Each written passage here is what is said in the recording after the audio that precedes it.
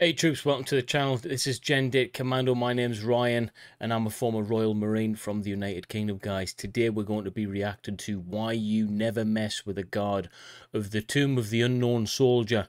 I don't know a lot about this one, guys, but I've seen a few people reacting to it, so I decided to do the same myself. I think it's a United States based military video, so I guess we'll find out, guys. But before we do, like, share and subscribe to the channel. It really does help me out. Enjoy. Get behind the rail! The Tomb of the Unknown Soldier is one of the most continuously guarded monuments in the world. It's patrolled 24 hours a day, 365 days a year, regardless of the weather, by an elite regiment of soldiers known as Sentinels. These Sentinels are... Okay, right, I'll be honest, guys, I don't know an awful lot about the Sentinels, but they probably's got to be real badass hard cases to do such a job. You know, they're guarding this thing 24/7, so respect. Highly trained specialists in superb physical condition, ready at a moment's notice to defend the honor of fallen war heroes. So what makes the old guard of the Tomb of the Unknown Soldier so feared and respected? And what happens when people push the boundaries and try to mess with one of the guards? Let's find out. Well, my guess is from, you know, looking at the Coldstream Guards, the Grenadier Guards, you know, the Queen's Guard of the United Kingdom, that, you know, they're not going to be messed with at all. They've got one job to do, that's protect, and that's exactly what they'll do, guys. I'd imagine they'd be very, very aggressive but professional. That's what I'm guessing. The Old Guard is essentially ceremonial special forces, and despite their seemingly mundane job, they represent the very best of the best the Army can offer. It's so elite that less than 20% of all volunteers are accepted for training, and of those, only a fraction pass training to become fully fledged Tomb Guards. In fact, the Tomb of the Unknown Soldier Guard Identification Badge is the third least awarded badge in the entire United States Army, behind Military Horseman ID badges and astronaut badges. To become a Tomb Guard, an Old Guard soldier must volunteer by applying for appointment to the Tomb through the Sergeant of the Guard. To be considered for an appointment, the soldier must be highly motivated and disciplined, and possess a strong military bearing and soldierly appearance. If appointed, the soldier... I'm guessing that these guys have got badges, so I wonder if they have to have kind of military service before you get into this. It would make sense if you have to be so elite to have had that kind of previous military experience, all right, and you want to kind of transfer across to this job. But yeah, I'm really surprised at that. Less than 20% make it through. I mean, that's quite a statistic, guys. All right, these guys are quite unique. That's definitely must be said, like.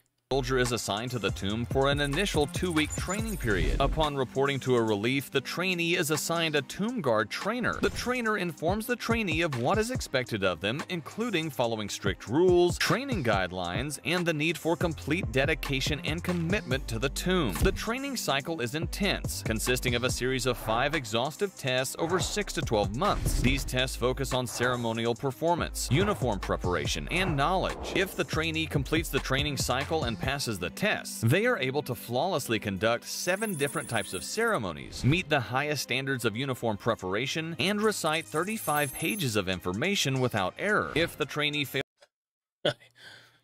Yeah, I'm feeling that straight away, guys. When it comes to memory, anything like that, I'm pretty terrible, to be honest with you, unless it's got a physical kind of interaction. You know, the Royal Marines is very physical. I remembered things because it was linked to something physical. I could be aggressive with it, but yeah, point blank, you know, trying to recite anything verbatim to that degree, 35 pages, yeah, that would be extremely hard for anyone. Fails any test, they are assigned back to their company. The successful trainee is awarded the Tomb Guard Identification Badge and will be from then on referred to as a Tomb Guard or badge holder by their fellow Sentinels. Demonstrating how serious a role this is considered to be, the Tomb Guard Identification Badge is the only military badge that can be revoked for any action that brings disrespect to the tomb. The Unknown Soldier.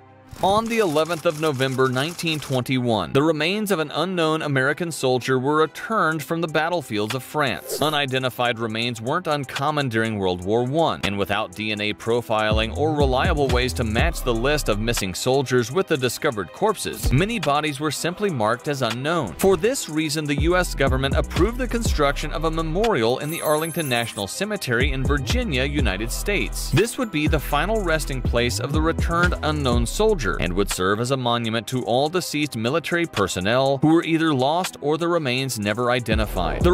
Wow, I've got so much respect for that, guys. The fact that you're dedicating an area for the unknown, for the glorious dead, as we would say. I have so much respect for that. I went to Normandy with the Royal Marines and I got to see all of the graves over there from both sides of the war, okay? And it was startling, guys, to see so many graves in front of me, some of them unknown as well. And yeah, my massive respect to each and every one of these individuals who fought and died for our freedoms, guys. The remains of the unknown soldier were interred beneath a 3-level white marble tomb covered in a stone slab. Intricate carvings decorate the sides, including wreaths and figures representing peace, victory, and valor. The rear of the sarcophagus includes an inscription which reads, "Here rests in honored glory an American soldier known but to God." Why you shouldn't mess with a tomb guard. While the role of the sentinel is mostly ceremonial, there are some things you just don't do when visiting the tomb of the unknown soldier. The old guards will appear strong and silent, that is, until you break one of their rules. Cross over the barrier into the plaza and you'll probably hear this.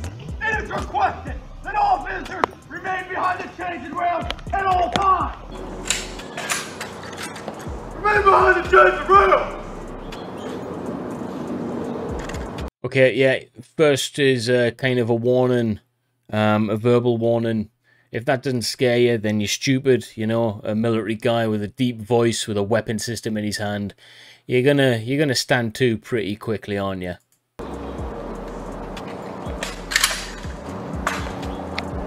Behind the chains and rails. Respect and silence is required at all times. If you're being loud, rude, and obnoxious, you'll likely get this response. Remain standing for this ceremony. It is requested that everyone maintains a level of silence and respect. It is requested that everyone maintain an atmosphere of silence and respect at all times. These sentinels are very similar to the Queen's Guard. Yeah, fair one, guys. You got to remain respectful in this situation. You know, you're there not for a laugh about, all right? You're not there for a joke about with your buddies or to take pictures or to take the mick. You know, you're there for a serious reason, to pay respects to the tomb of the unknown soldier. It's simple as that. If you haven't got the brain cells to understand that, then you don't deserve to be there in the first place, okay? At Buckingham Palace. However, they aren't trained to remain still at all times. Get too close and the sentinels will gladly point their M14 rifle straight at you. They aren't messing about. Day in the life of a tomb guard. The old guard is made. Just a quick correction there. The Queen's Guard aren't trained to stand still at all times either. All right, it's a myth. All right, if you go and see them, you'll see that they do actually move about as well. All right, maybe it's not as much as these fine young men and women, but they certainly do move about, and provoked, they will use force, sometimes deadly. Made up of 3 tomb squads or reliefs, numbered 1st through to 3rd. Unlike traditional army units, tomb reliefs are organized based on height, so that the tomb guards are similar in size during the changing of the guard. The 3 reliefs are on duty utilizing 24-hour rotating shifts. A tomb guard's day begins at 5 a.m., with arrival at the tomb quarters 1 for duty. The tomb guards will inspect the quarters, prepare their uniforms, review orders, and receive their duty assignments for the coming day. At 6:30 a.m., the tomb guards inspect the trainees' readiness and uniforms. If a trainee meets relevant standards, the tomb guard may allow them to walk the first morning guard change known as bolo at 7 a.m. The evening bolo will be the final change and walk of the day. During the hours of the day, the Arlington National Cemetery is open to visitors. The tomb guards will perform several changing of the guard and wreath-laying ceremonies and walking the mat. During summer hours, the changing of the guard ceremony takes place every half hour, and during winter hours, every hour. Although all walks are important, the most coveted walk for a tomb guard is the midday noon moonwalk. During the same time, the trainees perform mirror time, conduct uniform preparation, study knowledge, check in wreaths, and alert the tomb guards of the next changing of the guard. 10 minutes. 10 minutes. While guarding the tomb, sentinels do not display rank insignia. This is done so as not to outrank the unknown soldier, whatever. Wow, okay, that's really impressive. So the respect, the level of diligence that they've got through this, the thought pattern, all right, the mindset of those who are behind the preparation for this have decided to not even wear a rank slide just in case the person who was buried there had a high or low rank. It's to not outrank them. The respect there is phenomenal, guys. That's really, really good, man.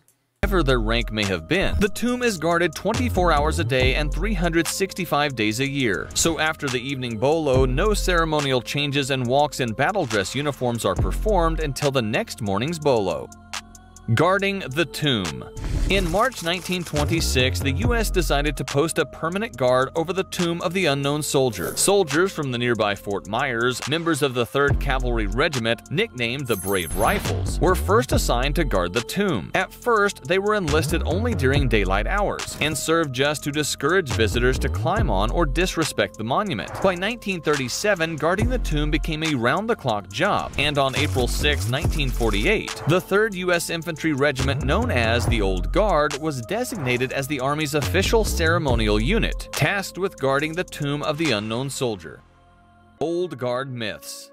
The tomb guard sentinels have a bit of an intimidating reputation, and it's all thanks to some pretty fantastic urban myths that have surrounded the Old Guard for decades. Fortunately, we're here to separate fact from fiction. According to one urban legend, sentinels live for 2 years in a barracks under the tomb and are not allowed to swear, watch television, or drink alcohol for the rest of their lives. Fortunately, this is completely false, and members of the Old Guard are allowed to indulge in the occasional off-duty vice. And finally, I was going to say, guys, yeah, when we're talking about the military here, when it comes to a drinking ban, we always try to break it. It doesn't matter what you're doing.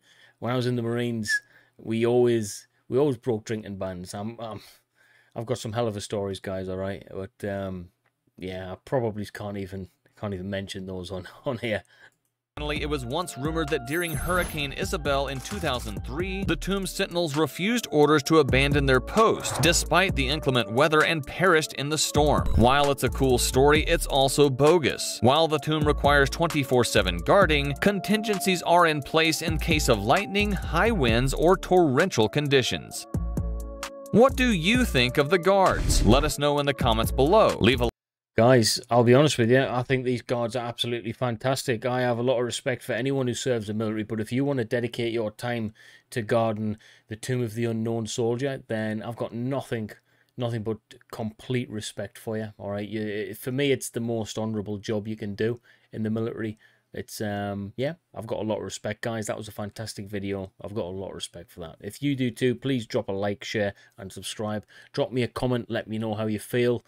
Have you been there? Have you met this? Have you been to see this tomb? Have you met the guards? Let me know, guys.